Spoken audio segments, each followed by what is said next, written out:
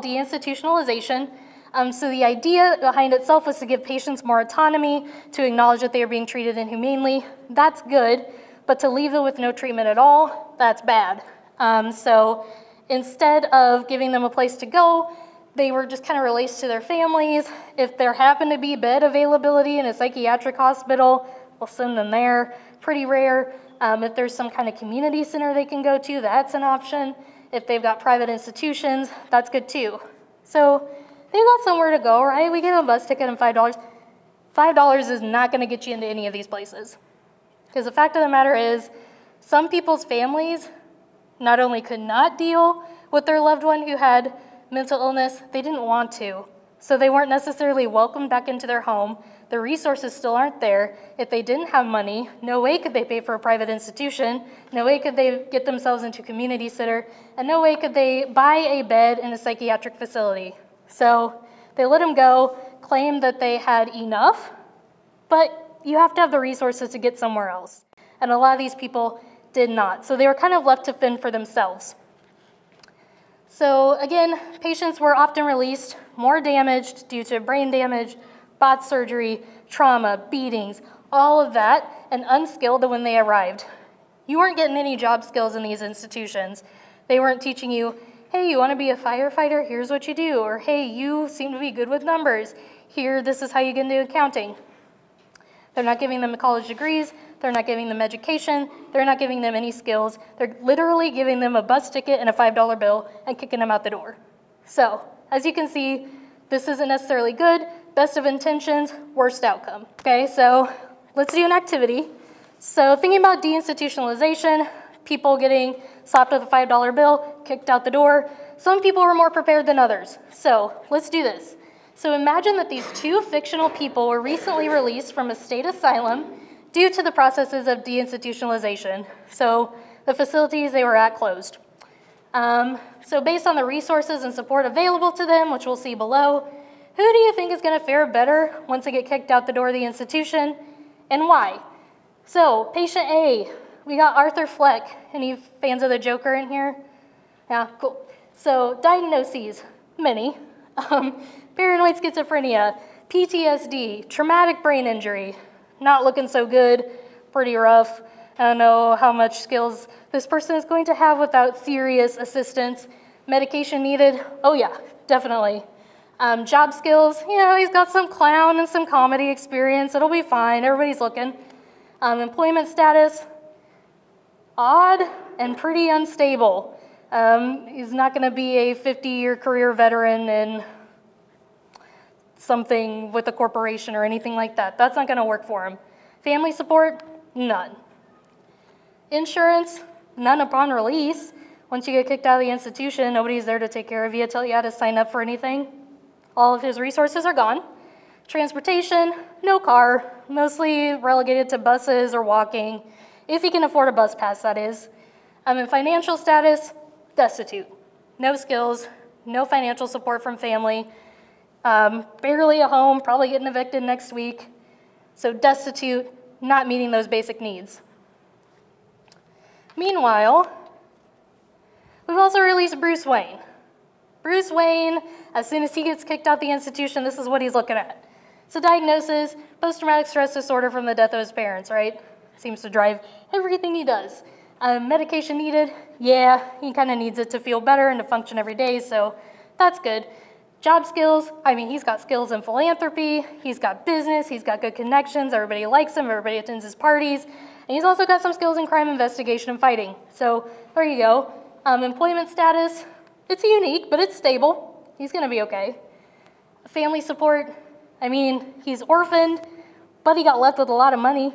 So financially, yes, he does have family support and some inheritance that's passed down. Insurance, of course he's got insurance. You know, it's full coverage medical, dental, vision, whatever he needs to be Batman, essentially. Transportation, several Lamborghinis, cool Batmobile, probably many other things, motorcycles, whatever he wants he has. Financial status, billionaire. So, considering what we have, we've got Arthur Fleck, got a little bit of comedy experience, really needs medication but doesn't have any insurance, no family support, nothing. And then we have Bruce Wayne, aka Batman, who also needs some medication, but you know, he's got full coverage, he's a billionaire, he's got plenty of cars, easy transportation, he's got a driver. Who is gonna fare better with that $5 bill and the kick out the door? Bruce Wayne. Why? Is it because Bruce Wayne's smarter? Is it because Bruce Wayne makes better decisions with his life? Yeah. I think it's mainly, honestly, just because of his financial status. Like, sadly, I mean, his money is going to be able to get him what he needs, really, most of the time. And for patient A, like, that money, he doesn't really have any money to get what he needs. Right. Yeah, exactly. Anybody else want to add on to that? Just be the lack of resources, right? Like, for the Joker, like, since he doesn't, like she said, he doesn't have financial support, so he doesn't have access to the resources Bruce Wayne does. Right. So if Bruce Wayne can step out of the asylum doors, have his chauffeur waiting for him with $1 billion in his hand, cars waiting at home, he's probably going to be okay. He's got business connections. He can find a job fine. Meanwhile, Arthur Fleck, nobody's there to pick him up. He maybe got a bus ticket, I don't know, probably gonna be walking home, seeing if he's maybe not evicted, has no skills other than a little bit of comedy and clowning. People aren't really looking.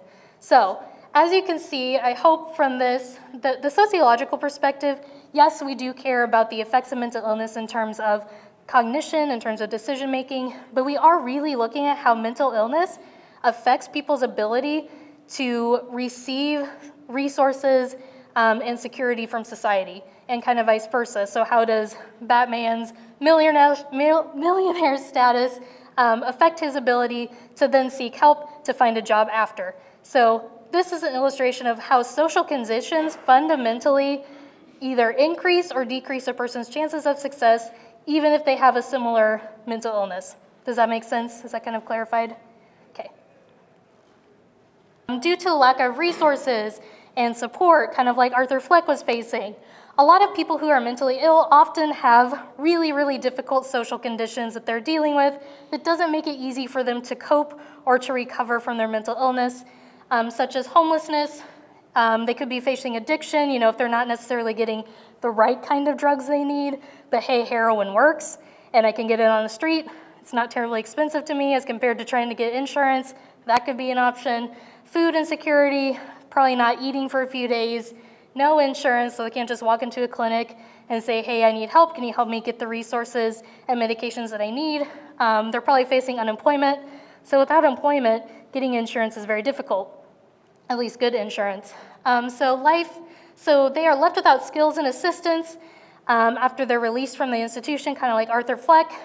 So when you can't make it through normal means, meaning if you aren't Batman, Bruce Wayne, and you're not a billionaire, you don't have good connections, you've never had like a really meaningful, stable job in your life, what are you gonna do?